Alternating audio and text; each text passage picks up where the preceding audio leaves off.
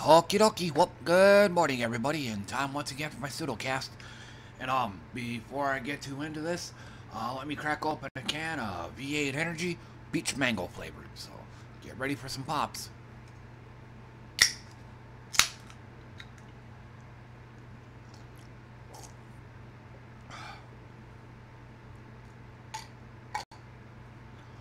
Okay, but anyway, for the music, for no other reason than the fact that it was just the first thing that came up on my YouTube list. It's Mosswitch Mystic Bloodsport. I've never heard this one before, so there's going to be that chance that I might end up having to switch it out here if it gets too offensive, for lack of a better word.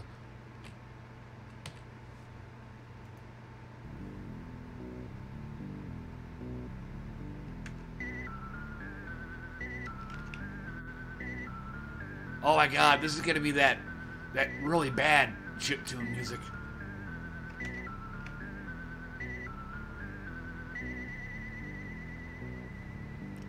But I am going to have to turn it up a bit on my end, though, because I can hardly hear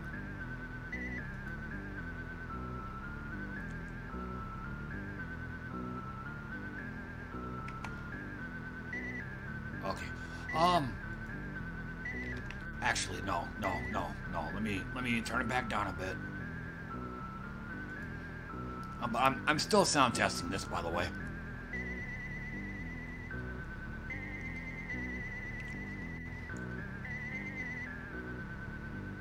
Okay.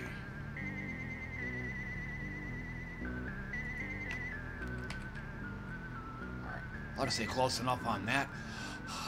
But otherwise, I didn't really do a whole lot last night. But I did call in last night.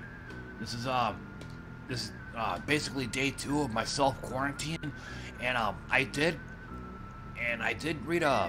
read a newspaper article or two, but my neck of the woods, Minnesota, is actually considered what was it?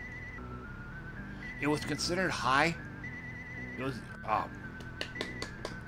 what's the damn word I'm looking for? It's considered to have a high transmission rate. Like, there's been a pretty big upswing of the Delta COVID virus in this state. And I looked it up. I actually looked up where I live. Right where I live. That's oh god, I think it was like 150 cases just in my neck of the woods in the past week. So yeah, doing this might have actually been a good call on my part, even though I wasn't aware of it at the time. But yeah, here, let me see if I can pull it up. Yeah, because it is. Okay, here. Yeah, the Centers for Disease Control and Prevention recommends that even fully vaccinated people wear masks in areas with higher substantial levels of viral transmission, which, for those that didn't catch my cast yesterday, I think it was Wednesday morning. I ate at Applebee's, and like shortly before the lunch rush, and nobody in this building was wearing masks. So, and I said this yesterday too. I'll say it here. I don't know who in that room wasn't vaccinated, or I don't know who I came across was unvaccinated, or even worse, was one of them anti-vaxxers. You know, those that say that vaccines are evil, or those vaccines are unreliable. I've heard of people dying from vaccines, you know, which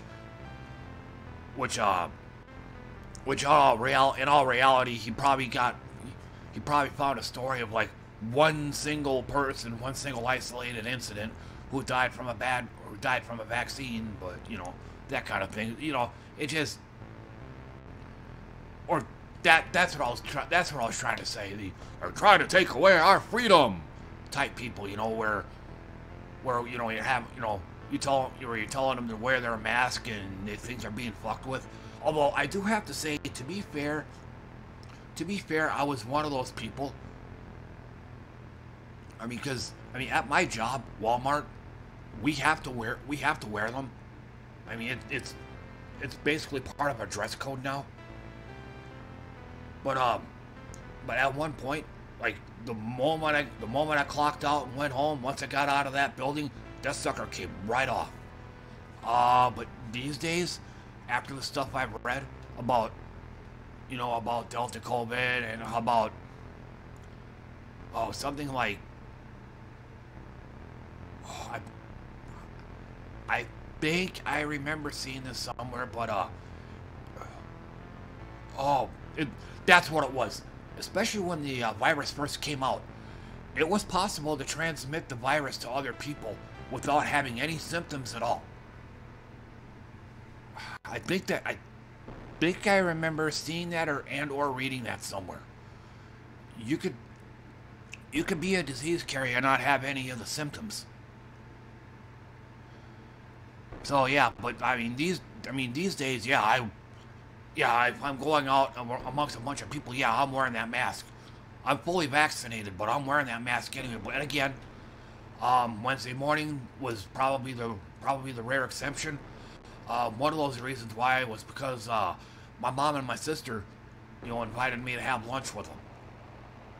And I haven't seen them in a very long time, so I figured it would have been bad for them to get into an argument about the COVID virus. And how, your vaccines are now only partially effective. So, but, not, arguing about this kind of thing really isn't the kind of thing I'd want to do to relatives that I haven't seen in a very, very long time. So yeah, but yeah, I'm still looking at this news article though.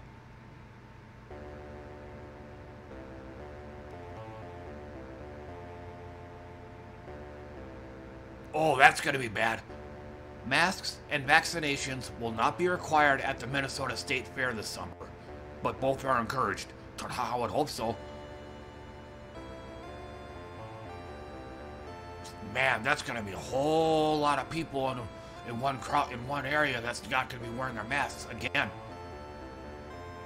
I mean, my incident that I went through at Applebee's is going to be a drop in the bucket compared to what's going to be going on at the Minnesota State Fair.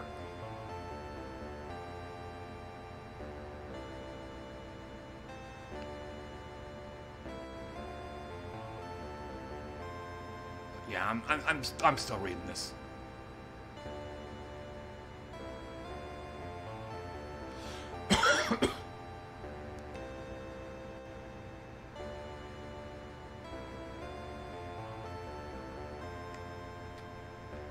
Okay, oh, and they're also talking about people getting booster shots every 8 months.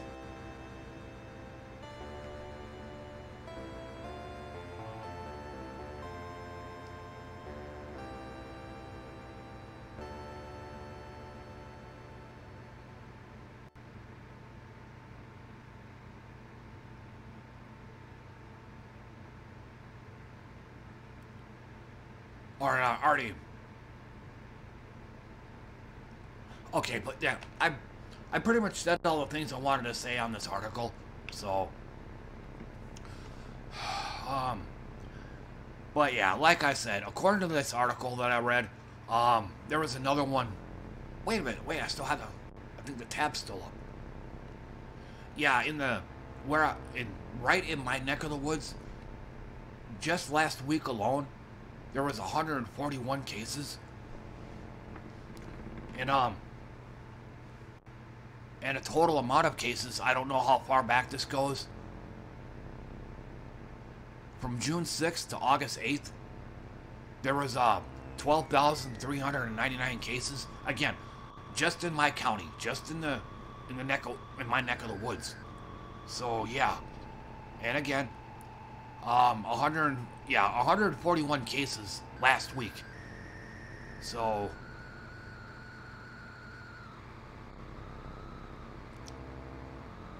but yeah, well, it looks like the self-quarantine was a good call on my part.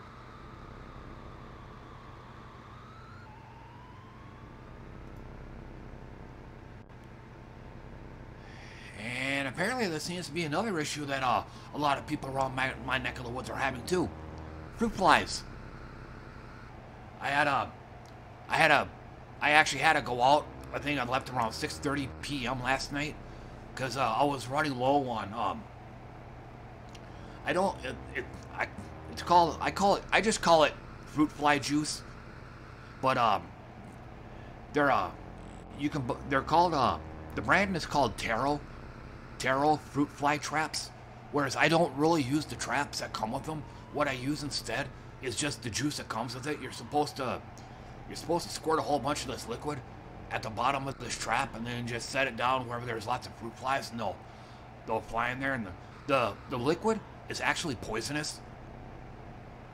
But what I do instead, and I think I saw this at a YouTube video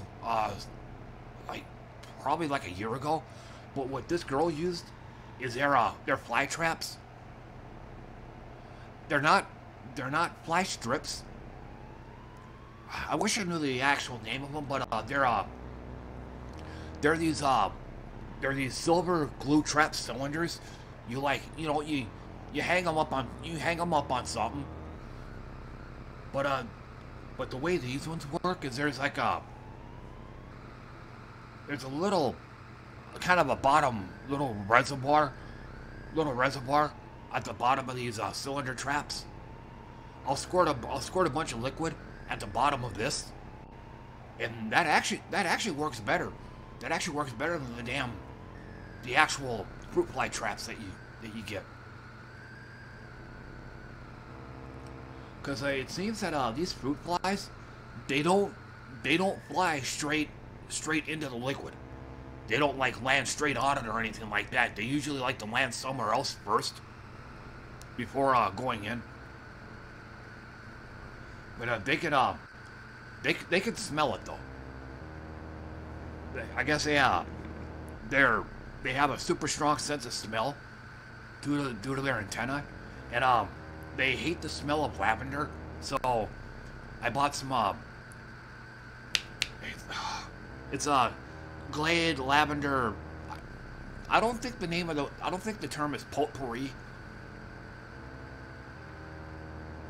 But I'll just call it lavender aerosol. But I've started spraying this in like the garbage cans and stuff after I throw my food away, or after I throw my my used plates and bowls away. So, but yeah, I went over to Walmart to try to get more of them. They were completely empty. All things fruit fly related, gone. So apparently I'm not the only one that's having this problem. So I hopped on over to Home Depot. And lo and behold, those guys must really know what the hell they're doing over there, because that place is all things fruit fly related was well stocked. I mean, they even had 2 packs of these glue traps. So I bought me one of them, and the Taro fruit fly traps. I bought me a couple of them, but I think I only used maybe one of the red traps just to see how well it works. Haven't caught a fruit fly yet. But yeah, I bought me some, but I just used the liquid out of them, and again I squirt them into these at the bottom of these cylinder glue traps. But yeah, I've already caught a few of them. Didn't even lay it down, maybe overnight, and I've already caught roughly 10 to 15 of them. So it's actually pretty effective.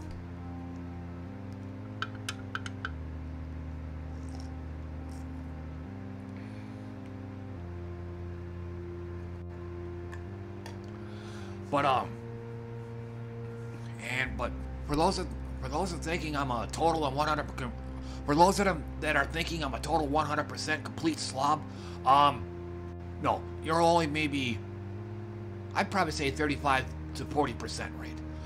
I'm not the cleanest guy in the world, but I mean, I'll scrub my couch, I'll wipe down my counters every so often, that kind of thing. But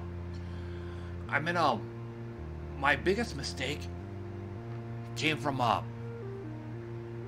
you could call it a good thing or a bad thing depending on point of view, but I'm kind of averse to taking the garbage out, especially considering that I live on the 3rd floor in my apartment complex.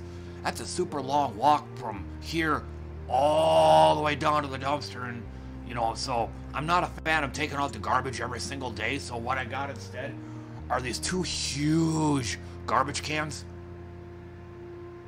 So I take the garbage out maybe once every month, once every other month. But the problem with this is and this is a lesson I learned the hard way. It's also why I'll never be completely rid of the fruit fly problem. Is I'll keep throwing away like or the big culprit is banana peels. I eat bananas, and it got to where I was throwing my banana peels in the garbage, and over time, all these banana peels are building up, and then one day I just walk in, look at my kitchen, and I just see like just big old haze of like fruit flies above my garbage can. Just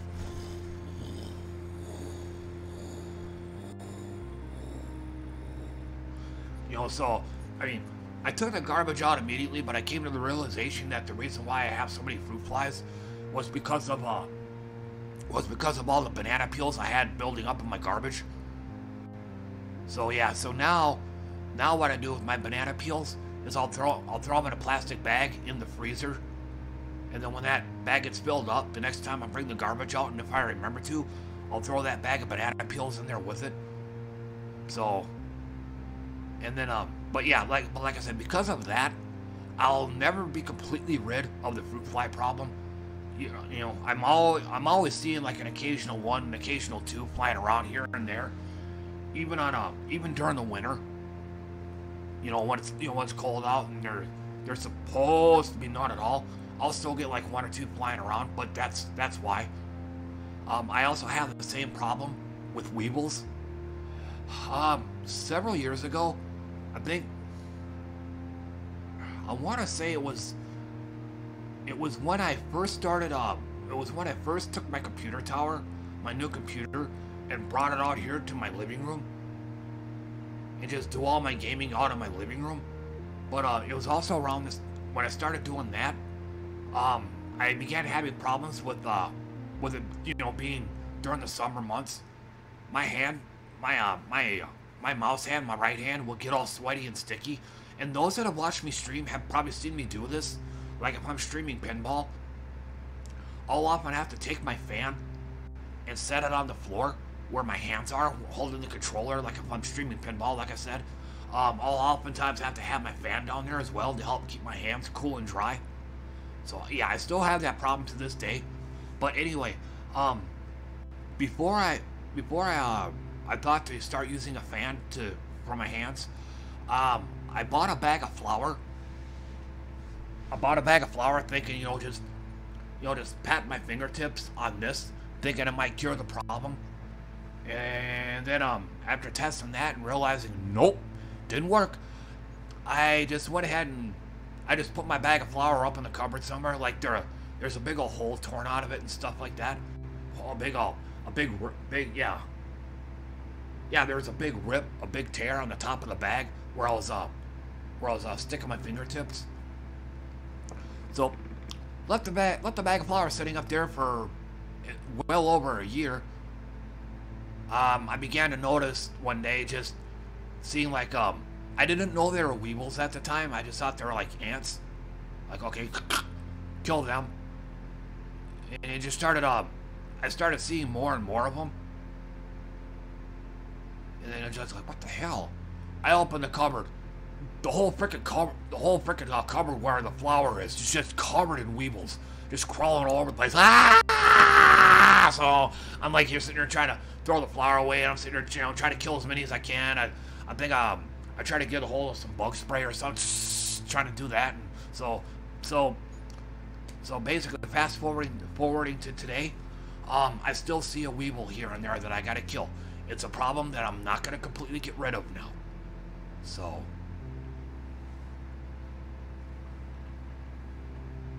But yeah, those are some lessons learned right there. God help me if I ever had any roaches in here.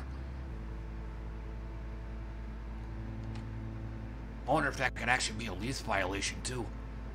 Like if you have a roach infestation. I definitely would have to call an exterminator up here. In fact, I think I did just that too. Right around this time when again, I didn't know that they were weevils at the time. I thought they were just ants. I never thought ants liked flour. I always thought they liked dead stuff, you know, inorganic stuff, and not flour. But so I think I talked to the landlady, either the landlady, or I think I talked directly to the maintenance person.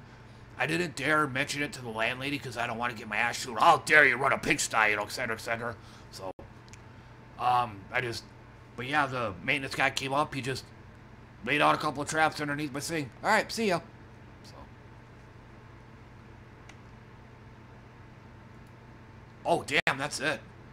So let me oh wow, yeah, that's the end of the. Here, let me I'm trying to look for one that I haven't found yet or haven't played yet.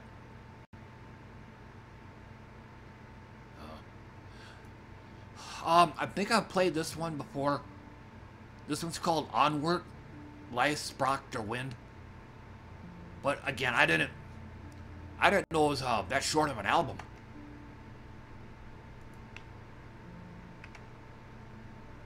So, whoops.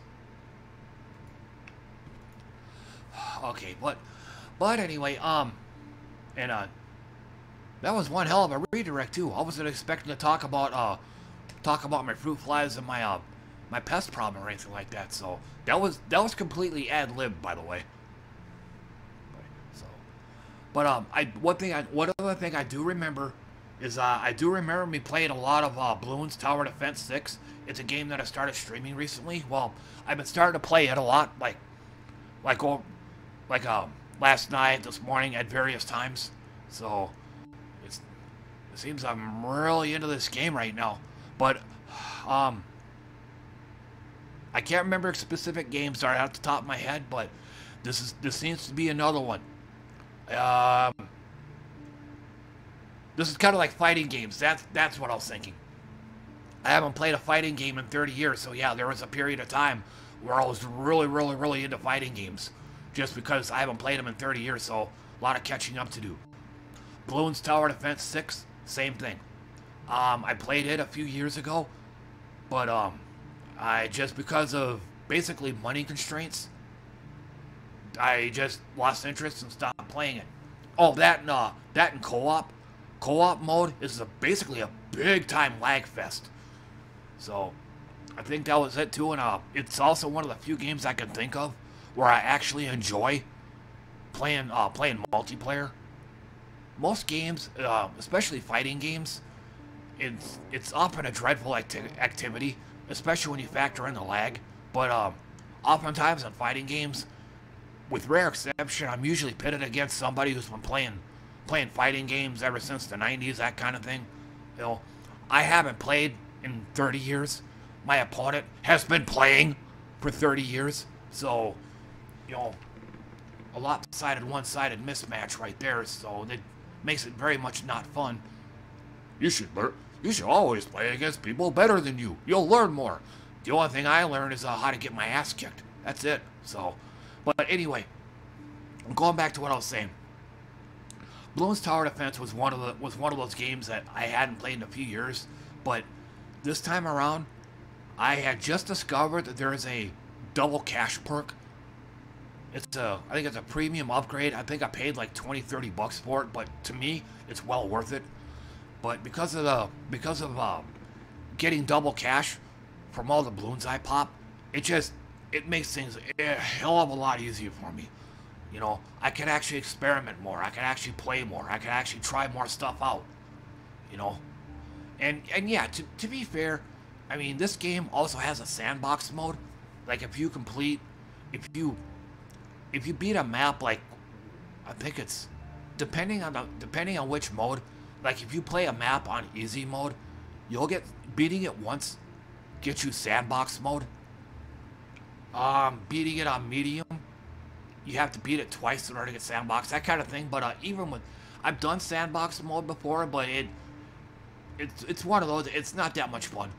The only thing I'd probably use it for would be for me a little bit of experimenting, and that's it. But I gotta do a normal playthrough if I wanted to experiment on something. So that's it. It's also another thing about this game I like. It's one of those where I get with fighting games, I'm a huge fiend for training mode. I'm using it like constantly, trying what works and what doesn't. But BDD 6, it's one of those where I'm not a fan of it at all. I have to do an actual run. Like, no, I mean, I find sandboxing not much fun at all. It's one of the rare ones. So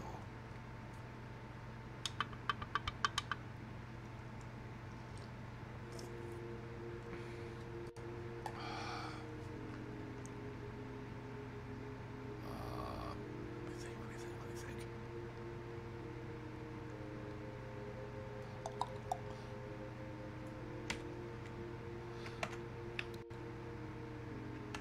Okay, so otherwise it looks like I pretty much said all the things I wanted to say this morning. But like I said, aside from me talking about my my bug problem, I didn't really have much else going on. So I'll just go ahead and cut it off here. But thanks for tuning in and listening to me, everybody. I appreciate that. And most likely I'll probably be calling in tonight as well. Day 3 of my self-quarantine. So, which means I should be doing another one of these tomorrow morning. So, but until then, thanks again for coming, everybody, and see you all next time. Take care.